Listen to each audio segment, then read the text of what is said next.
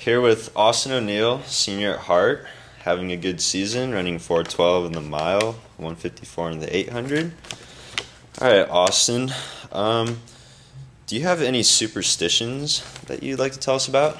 Superstitions. I always wear the sunglasses just for fun. It started out just as a something just because I had sensitive eyes, but now I just wear them all the time. Just to Keep look going with fast? them. Yeah.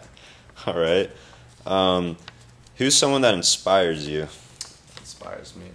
Definitely my teammate Sam Peckham. Coming back from the fall, early in cross country season, and just getting back up there on top again. All right, and how did you get into running?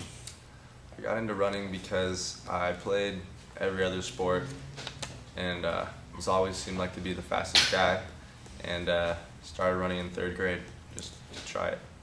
All right, and what's your favorite food? Favorite food is definitely ice cream. Mint chocolate chip ice cream. All right.